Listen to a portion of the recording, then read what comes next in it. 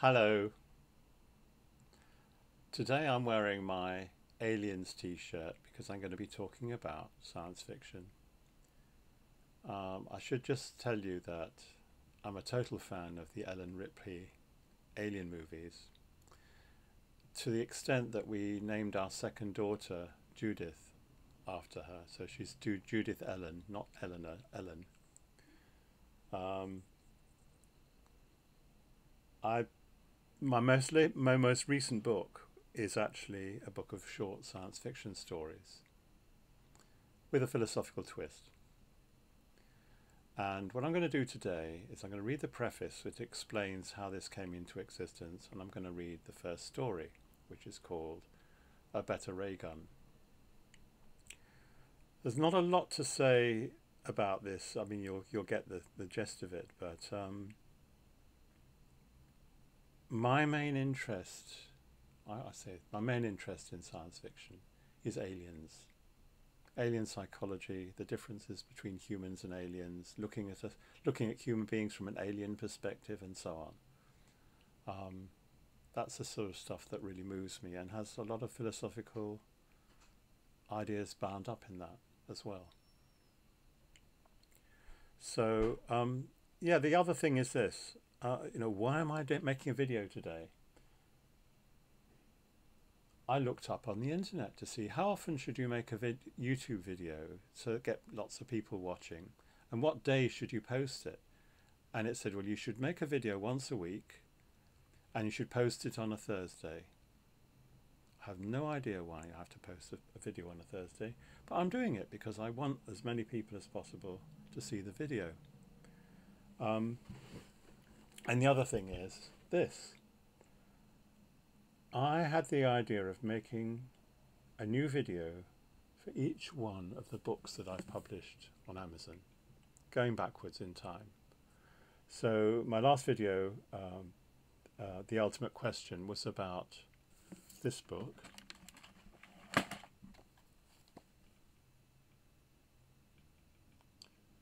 I might not have existed, but someone exactly like me might have existed in my place. And that was the last philosophy book, but the very, very last book that I've published was this. Better Ray Gun and Other Tales. And as you do, I found the picture of a ray gun on the internet, searching for ray gun, and I did put an acknowledgement at the beginning of the book. It was a Creative Commons license. So yeah, so without more ado, let me read the preface and then I'll read the first chapter. This is for all the foreign heroes of the sci-fi genre.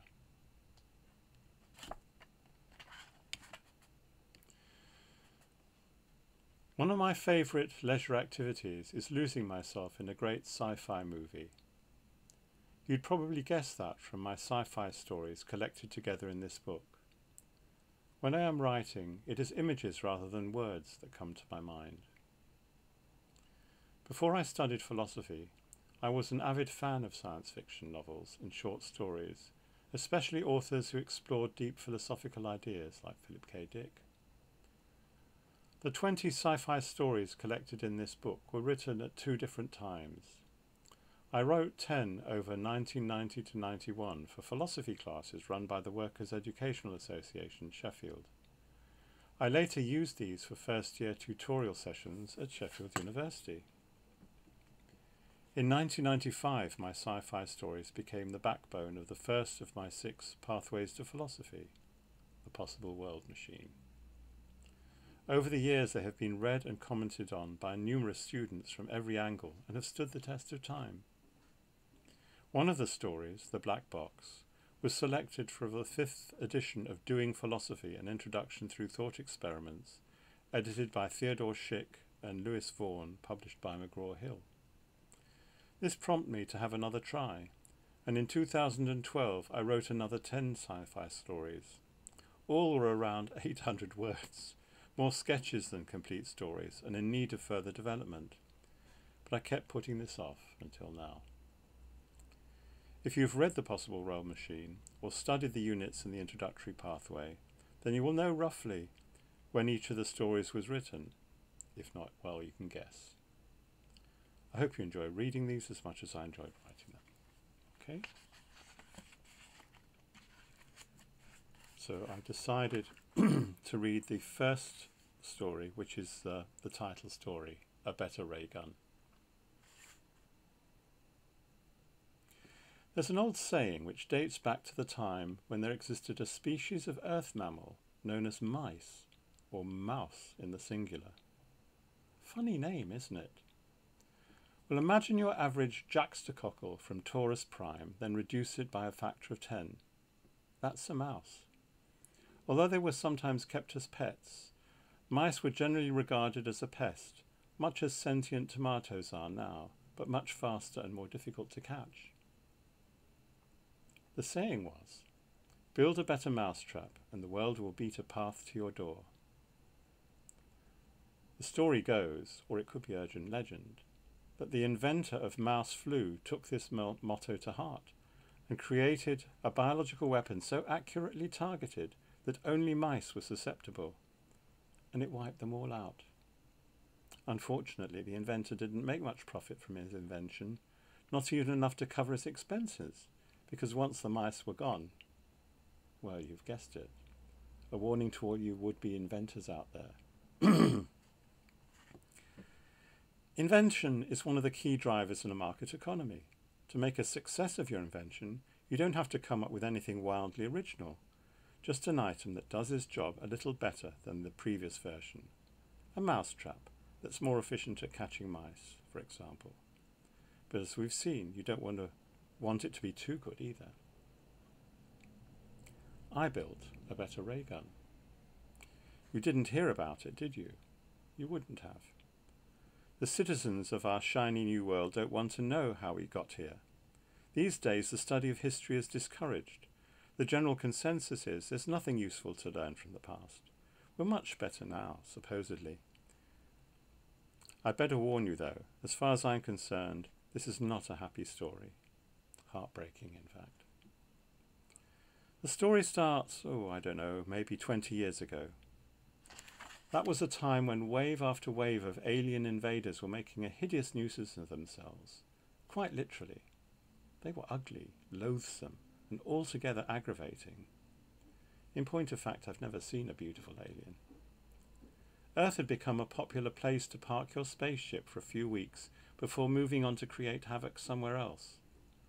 There was no longer any Earth government to speak of. That was an early casualty of the alien invasions. So human beings had to help one another out as best they could. The aliens came from every planet in the galaxy, or so it seemed.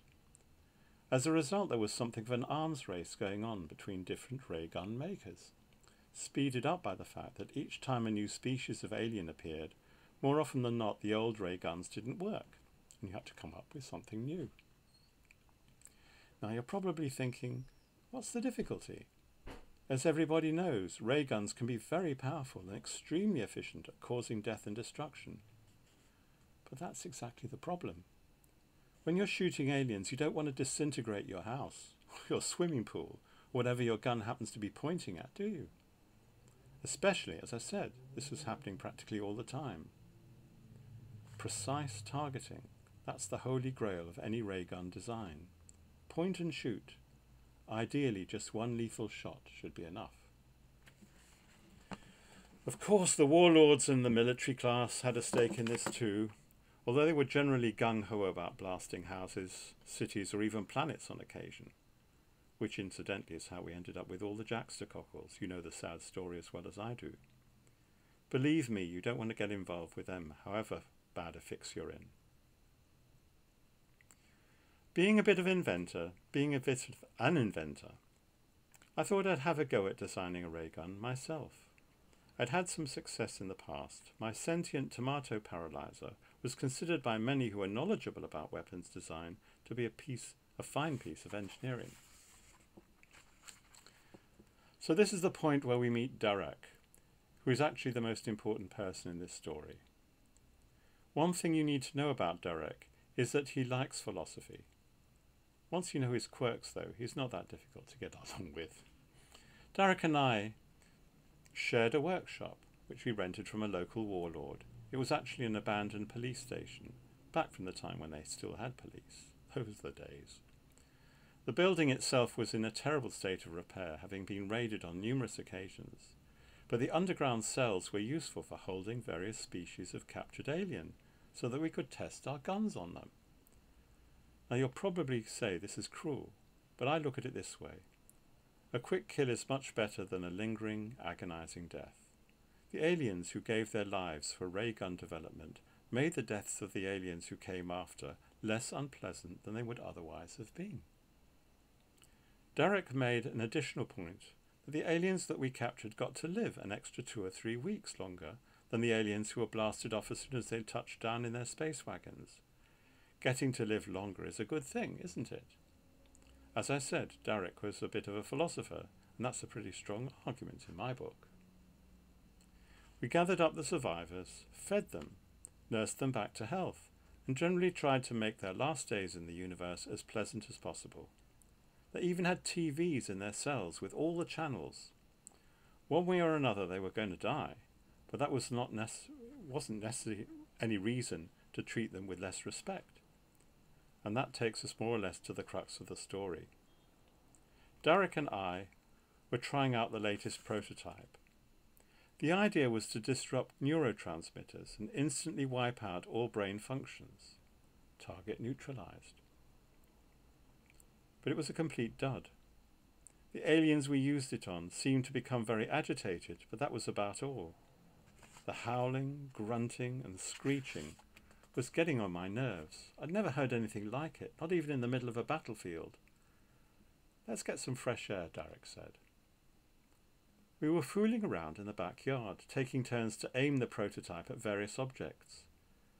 The gun made a funny sound as you shot it, like someone spitting out a piece of chewing gum.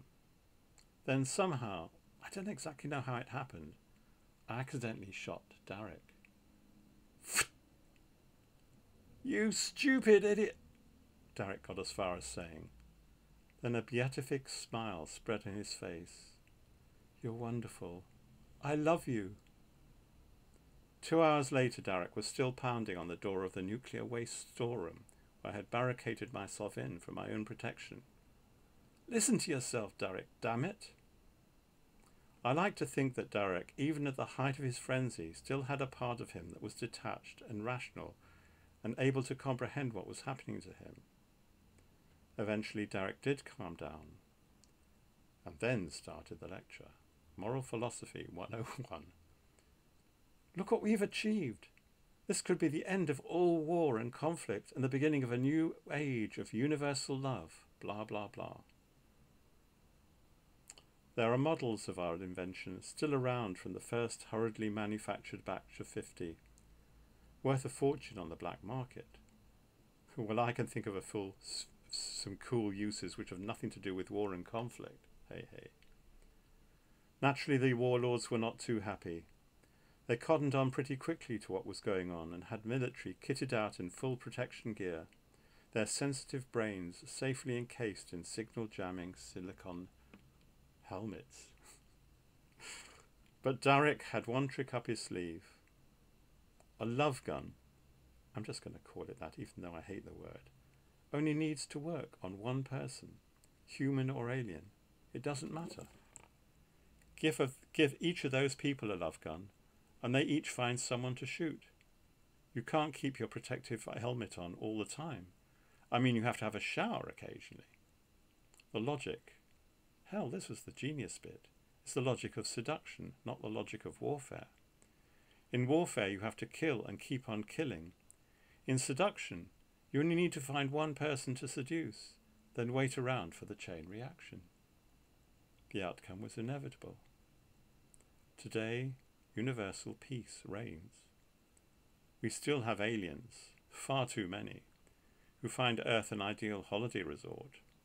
Business is booming, and the only deaths are from natural causes or the occasional accident with a nuclear-powered barbecue. Politically, nothing much has changed. Who needs a government when people don't need to be compelled to be nice to one another? According to the Interplanetary Peace Treaty, all weapons had to be destroyed. There was a heated debate over the love gun, but in the end the delegates decided it was a weapon, because even though you're doing the victim a favour and not causing any harm at all, the person you shoot isn't given the choice. I wish I had a time machine.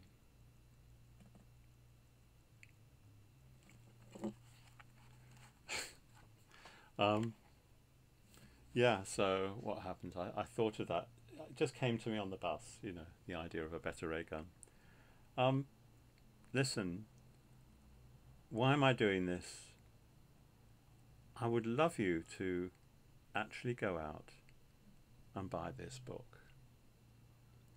I mean, you won't see it in the shops because it's on Amazon. I'll show it to you again. I know the internet is full of people trying to sell stuff, and up to now I've kind of avoided doing all that. But the main thing is it would encourage me to do more. I just don't feel very motivated because too few people are buying the book, too few people are viewing it, reading it. I would like you to buy it. I would like you to take a photograph of it with your iPhone or Android and post it on Facebook. Read it, of course. Review it on Amazon. Review it on Goodreads. Tell your friends about it. You know, why not? What's in it for you? Well, you'd be cool. You'd be able to say, I discovered Jeffrey Klempner before he was taken up by a major publisher. You know, before he became famous or whatever. It's a cool thing to do, and they are actually. There's 20 really cracking stories in that book. It'll give you a few hours of very pleasant entertainment, I would say, and some philosophical ideas to think about too. So that's all I'm going to say for today. And guess what? Next video is going to be about the previous book, which is Philosophizer's Bible. So I'm going to do something about that, and then something about Philosophizer, and I'm just going to work our way back through all my books. So you know what to expect. As I said, buy the book, tell your friends, and support this channel. Thanks very much. Bye.